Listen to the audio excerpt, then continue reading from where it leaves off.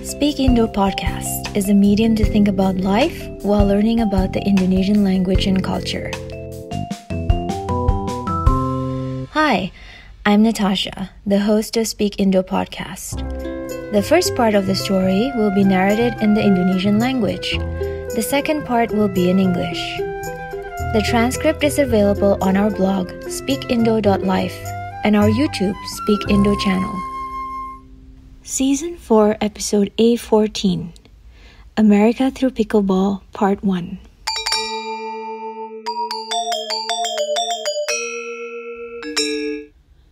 Ada dua hal yang saya lihat berkembang pesat di Amerika sekarang ini.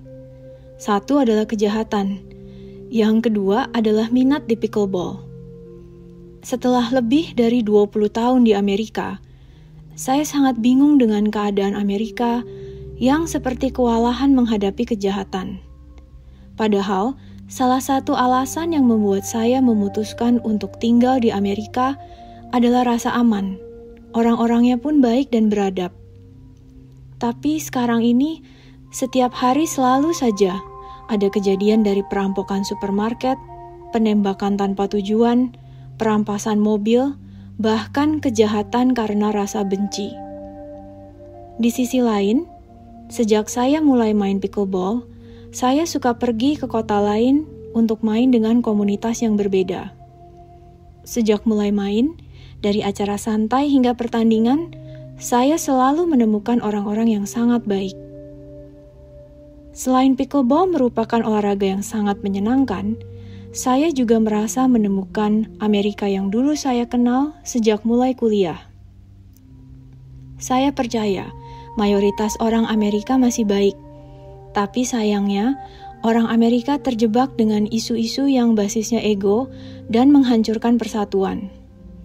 Sayangnya, media pun lebih tertarik untuk menyebarkan berita yang semakin memperkeruh.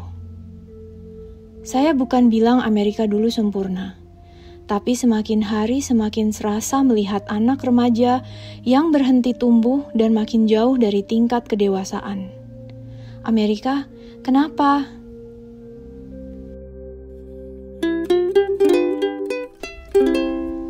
The next one will be the English version of the story.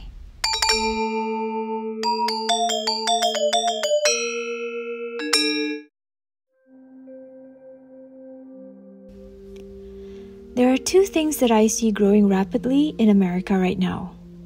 One is crime, and the other is the interest in pickleball. After more than 20 years in America, I am very confused by the situation of the country, which seems overwhelmed by crime. One of the reasons I decided to stay in America was because of the sense of security and the kindness and civility of the people. But now, every day there are always incidents of supermarket robberies, random shootings, carjackings, and even crimes driven by hatred. On the other hand, since I started playing pickleball, I enjoy going to different cities to play with different communities. Ever since I started playing, from casual events to competitions, I have always met really nice people. Besides being a very enjoyable sport, playing pickleball also feels like rediscovering the America I knew since I started college. I believe that the majority of Americans are still good, but unfortunately, they are trapped in ego-based issues that are destroying unity. Unfortunately, the media is more interested in spreading news that further fuels division. I'm not saying America was perfect in the past, but it feels more and more like seeing teenagers who have stopped growing and are moving further away from maturity. America, why is this happening?